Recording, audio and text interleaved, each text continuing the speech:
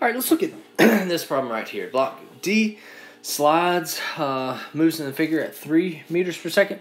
So if it's moving at 3 meters per second, what's the angular velocity of link BD and angular velocity for link AB? All right, so do you see that BD is my main bar? You know, BD is the bar that's not in pure rotation. It's not rotating about D, not rotating about B. Now, bar AB is in pure rotation. There's no need to overcomplicate bar AB, but bar BD is my main bar. Let's find the instantaneous center for bar BD. Well, first, step one, let's draw these velocity vectors. I know that velocity vector is going right there because it's confined along the slot. All right, and then how about this velocity vector for point B? It is not the direction of point B is not controlled by this blue bar. Let's just throw it away. The direction for point B is controlled by link AB. If link AB, throw away bar BD. If link AB is fixed right here, controlled right there, what is the direction for bar B? Well, it would be, if the link is 45 degrees from horizontal, this would be 45 degrees from, well, 45 degrees doesn't matter, but this would be 45 degrees from vertical. 45 degrees from vertical. All right, so then I would draw lines that are perpendicular to those velocity vectors. All right, and so if my velocity vector right here is 45 degrees from vertical, my radial line will be 45 degrees from horizontal. And so when you have links are radial lines. Correct? Does that make sense? Let that sink in. The links that are fixed, pinned at one end, that is a radial line. The velocity is perpendicular to it, so if you want something perpendicular to velocity, you're back at the radial line. So if you have a link that is pinned at one end, it is your radial line. So there's your instantaneous center. So now I need to find, I'll call this RD, the distance that D is right here, and let me find this distance RB. So let me look at this. I like to kind of look at this triangle right here. Let me look at that triangle right here. I know one side of that triangle is 0.4. If that is 45 degrees, then that needs to add up to 90, so that one's 45 degrees.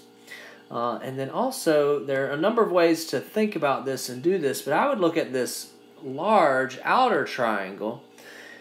If that is 45 degrees and 90, then that is 45 degrees. So this one, you won't always have a one as easy as this, but it's a 45, 45, 90 triangle. It's a right triangle. For right triangles, you can just use cosine and sine. So let me look at this angle. Cosine 45 is adjacent over hypotenuse RD. So RD 0.5657, and then let me do tangent or something like that.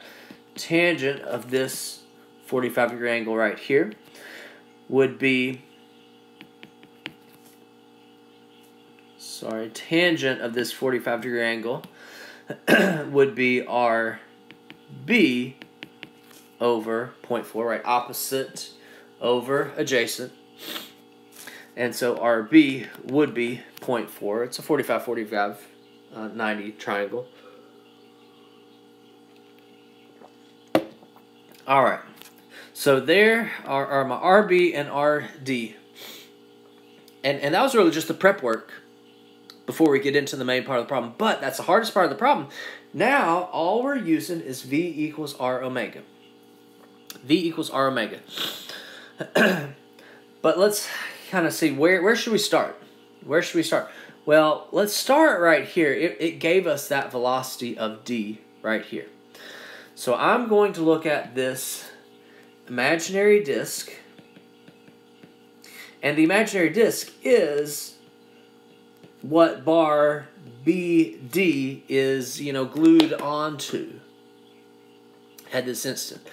This is the instantaneous center.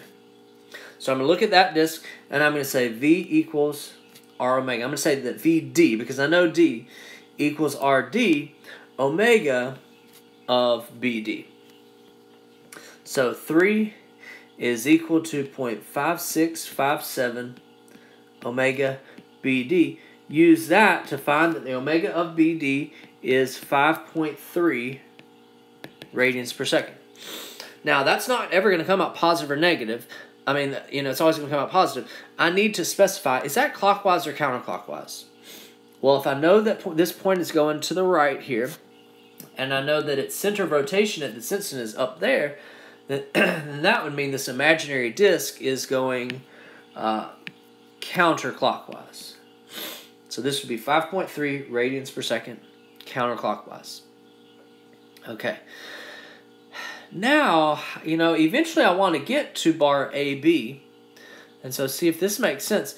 Let me stay on this disk and let me do VB equals RB. But I'm still on the disk, so I'm still going to use this rigid body angular velocity of 5.3. The omega of BD is 5.3. So I know those two. Now I can find the velocity of B. Velocity of B equals 0.4 times 5.3. So the velocity of B, 2.12 meters per second. That's not going to come out negative. I've got to visualize that direction myself. So if I know that this disk, this imaginary disk, is centered up here, is going counterclockwise, then that means this would be going down and to the right. Now I'm going to take this kind of like a gear. I'm going to take this. I was looking at that velocity of point B on the imaginary disk. Let me look at bar AB, and still V equals R omega.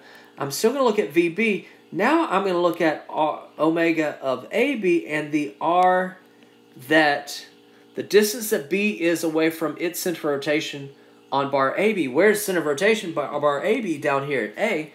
How far is B away? 0.4. So so now I can take that velocity. If I know the velocity and I know the R, now I can find omega of AB. So this is 2.12 equals 0.4 omega AB. Omega AB, yeah, it's going to turn out to be something that we already had before, but it definitely will not always be that way. This is this way because it's a 45, and both of those lengths were 0.4. But anyway, this omega of AB is going to be 5.3, but I've got to specify clockwise or counterclockwise. All right. Because this one is going that way, I know this one is rotating that way. If this one's rotating that way, I know that point B is going down here. So if point B is going down, then that means that this bar is actually rotating clockwise. This bar is rotating clockwise.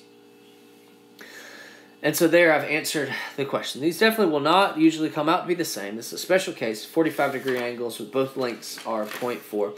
This is only true at this instant. This is the instantaneous center of zero velocity. Only true at this instant. But let's step back and look back at what we did. We wanted to use the instantaneous center for method for bar BD, so we need to find where is the instantaneous center for bar BD. Well, draw the velocity vectors, draw dotted radial lines that are perpendicular to velocity vectors, see where they intersect, and find those R's. This one was a right angle, a right triangle, so I could just use cosine and tangent to find those angles. Once I found those angles, then let's kind of step back and look at what we used. We looked at the imaginary disk and did V equals R omega. We stayed on the imaginary disk and did V of a different point equals R of a different point omega. But then we stayed at that point but looked at a different rigid body. Look at the equations we used. We used VD equals RD omega BD. And then we stayed on that rigid body to find VB.